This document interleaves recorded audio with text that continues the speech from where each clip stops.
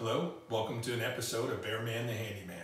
Today I want to talk to you about a problem that I'm having in my own house. This house was built about 8 years ago, and in the master bathroom we're having an issue where a couple of times a week we have a septic smell that's coming from the bathroom. So in the morning, especially happens in the morning, when we walk into the bathroom we have this very strong septic odor. On some mornings it's just a musty smell, but most of the time it has that distinct smell of kind of septic. And after a lot of working on this problem, we hired a professional plumber to come out. He looked at it. He showed us or told us that there was an issue with the depth of the drain trap in the shower underneath the house. And in a little while, I'll show you in the later part of this video, you'll see that repair, what I did there, and that did not work. That did not actually change the problem at all.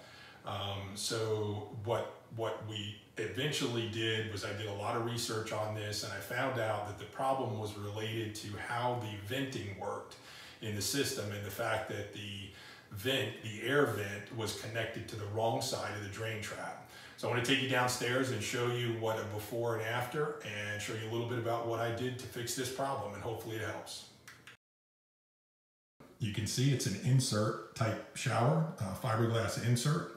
And this is where the odor was coming from. So if we open up the handle, again, just a pretty standard fiberglass insert, but the odor specifically was coming right here directly from the drain in the shower. And again, it was really bad, especially in the mornings. So let's go downstairs and let me take a look and show you what I did to fix this problem.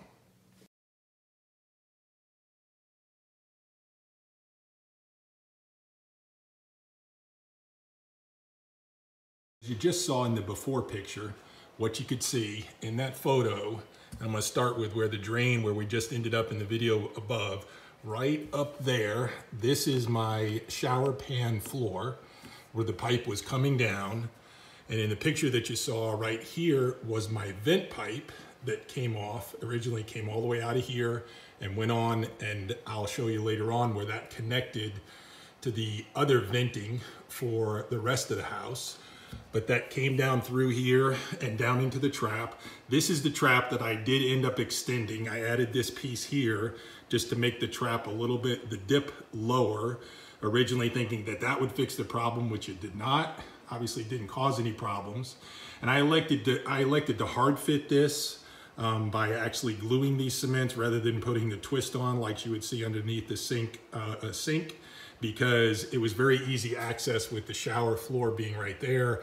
If I have any problems with needing to get this unclogged, I can easily run something down in there to get this drain clogged up. So, and here's what I just finished up doing. So what I ended up having before is I came out of here with just a regular 90-degree elbow. And what I have done here is I've come in, and here's where the paint originally came through here and then went to the rest and connected to the main drain line. So I elected to put a T here. And so here's the drain, it's coming down. I'm draining through. I've capped off the original vent line so that now there's no air coming in prior to the drain trap. And this is the heart of what the problem was, is that my air vent, or the shower drain, was right above this. This connected directly to the air venting system for the septic, so the air, and as you follow this down, here was the drain trap, which the water always stays in a trap. So the purpose of a trap is to have water in here, and it creates a seal so that these gases are not able to make it back into your house.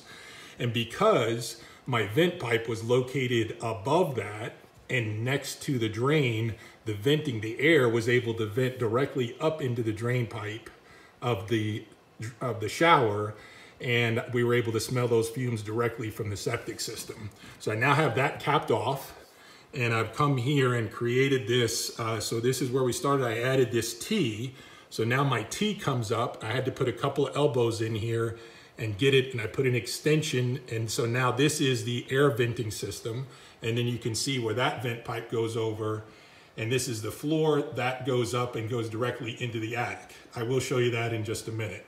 So essentially what I've done now is the air venting system is located on the opposite side of the drain trap, and it is now working as it probably should. So that And the purpose of this is so that when you flush a toilet in the house, the amount of water that goes down these pipes can sometimes create a vacuum. And that vacuum, if you do not have venting on the proper side of the drain trap, it can actually create a vacuum that pulls some of the water out of the drain trap and eventually sucks it down into the drain system.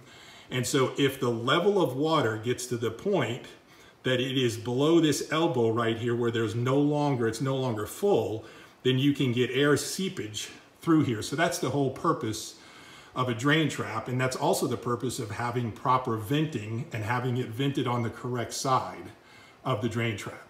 So I want to show you really quick some of the tools that it will take to do this. Very simple. This is all that I needed to finish the job. At a hacksaw, I used Oatly purple primer, and I used all-purpose cement, and I just used a medium grit 180 sandpaper. That is just to clean the edges once you cut the PVC pipe. And then the only other thing you need is the PVC connections. I picked this entire project cost me about $20 at Lowe's. So now I'm going to take you upstairs. I want to show you how that vent, which is this line right here, I want to show you how that connects into the attic. Okay, so here we are in the attic, and you can see this is that exact drain line that I showed you coming through out of the basement.